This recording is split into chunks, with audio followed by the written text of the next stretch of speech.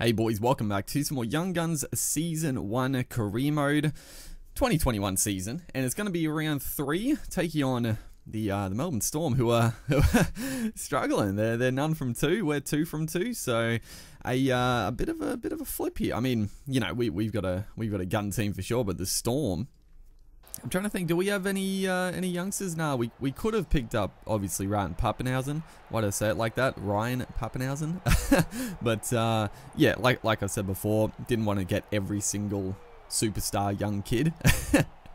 Didn't want to muck around every team, but yeah, I mean, look at the team here.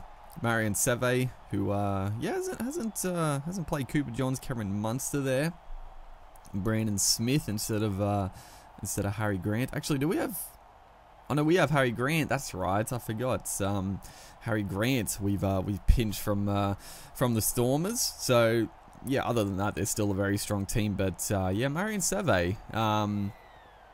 Yeah, I mean, he's been a really good player. Obviously, Remus Smith has come in and sort of taken his spot, but he's done a great job for the Storm for a long time. Yeah, I'm surprised he hasn't sort of gone on maybe to another club or whatnot. Is a great start to the game here. Tabuai Fado down the sideline. He is not going to be caught, and that is going to be a try, the first set of 6 of the game. Jeez, the Storm there, we just shot them for numbers down the blind side. A nice little play. Got the center in Stephen Crichton in space, and the hammer, Tabuai Fado, not going to be stopped. That's yeah, when he gets into the clear. So great start to us.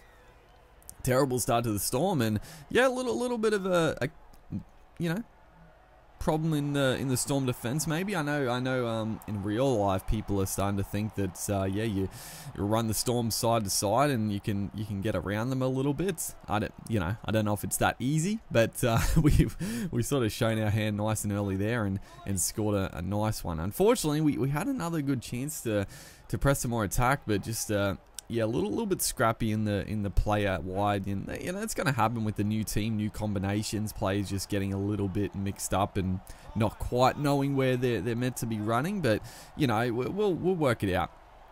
The team will start gelling very nicely. I mean, we've got a couple of nice tight wins, but I think for sure there's going to be some tries scored. We're going to start to click and really start singing the ball nicely. But at the moment, just sort of toiling nicely. Our defense has been rock solid, which is, you know, that's the pinnacle of a good team. Oh no, oh, we just, you know, Stephen Crichton didn't really look.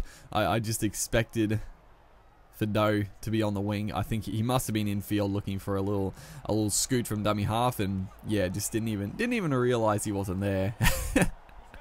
All too late. So we're going to give the Storm a perfect chance to hit back in this game, and you know, they are none from 2, but this is going to be a tough game without a doubt. It's right here. What have they done? That's yeah, looking like, yeah, they're just out of a bit of touch this season. And right here, knock on.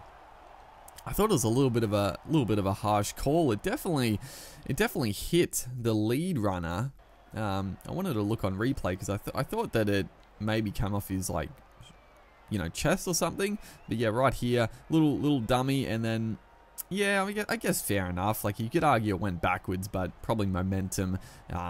Fair enough call. Just again, just a little bit scrappy, a little bit not knowing where Grant was looking for him to come back, and yeah, a little bit yeah, just a little bit out of practice at the minute. But the Storm also, like I was gonna say, they've been a little bit, you know, un-Melbourne-like to start this career.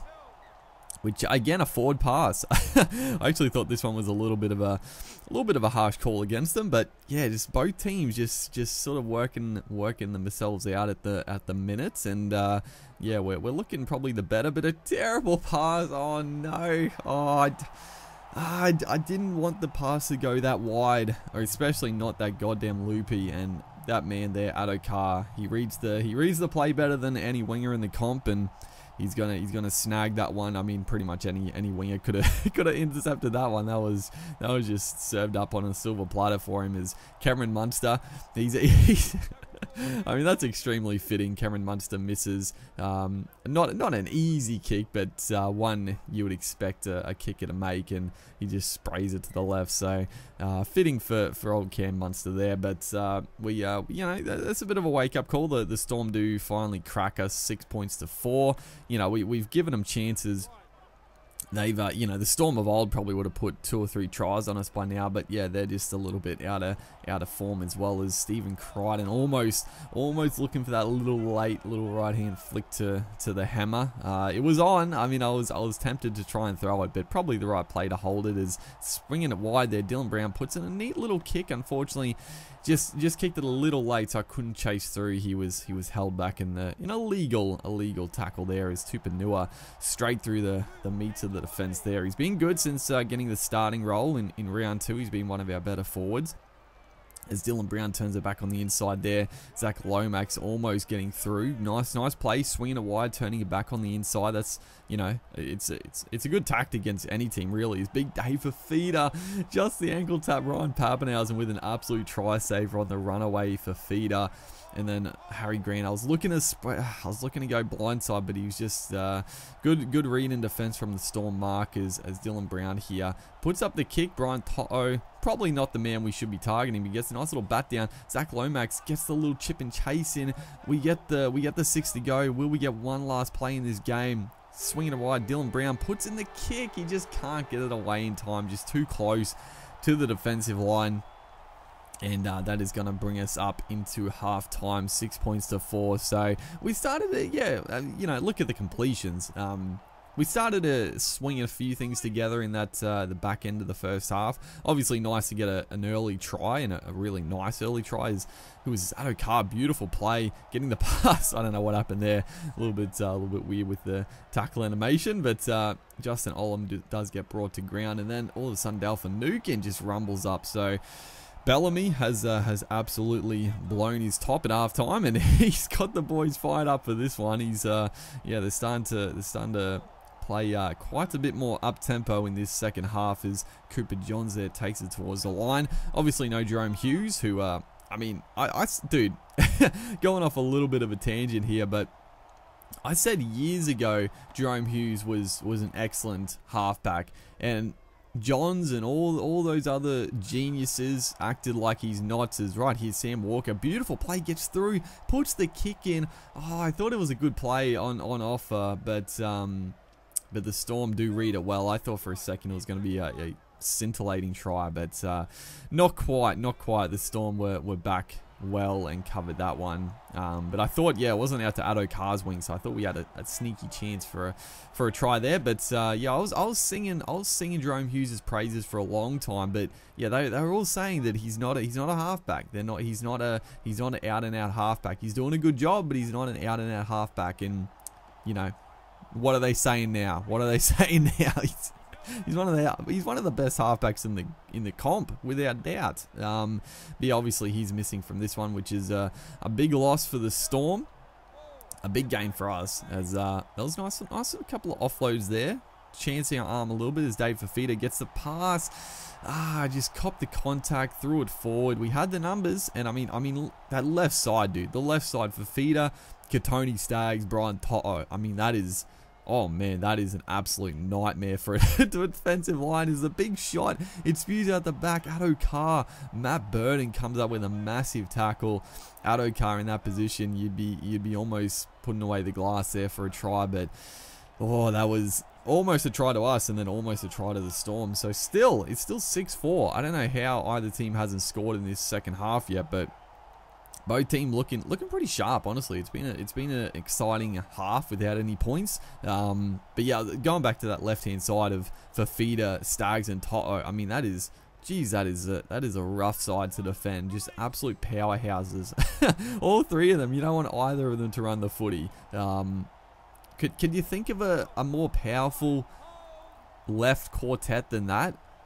I don't know. I mean, Fafita's got to be the strongest second row runner in the game, right? Like, you know, you could argue a couple of guys are up there, but and then Katoni Staggs. I mean, who else is harder to tackle in the centres? I mean, Latrell Mitchell obviously is tough. There's a couple other guys for sure, but I mean, Staggs, powerhouse. And then Toto, you just can't stop him one-on-one. Here he goes again down the sideline. Breaks through a 1, breaks through a 2. always again the freaking ankle tap. But Ryan Pappenhausen has come up with a couple of try savers in this one. We go for the field goal. It spews out to David Fafita. Goes to Toto. Oh no. So I didn't want him to do that. I pressed circle.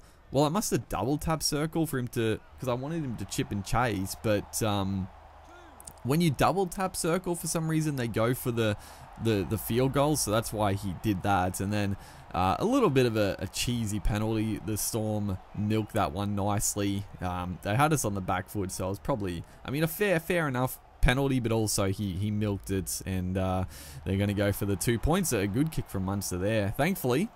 Thankfully, he missed that, missed the first conversion. So we're still level peggings. This has been a crazy game for 2 tries. As who is this? Katoni Staggs down the sideline, gets the offload back to Brian Toto, flings it back to Fafita. He got the tackle. He knocks it on. Oh my goodness, he could have won the game right then and there. Somehow. Oh, the offload here, I probably should have just gone to ground with it. It was a little bit of an audacious offload. But right here, does he tackle him without the footy? It was all a bit weird, but I guess he did knock it on at the end there.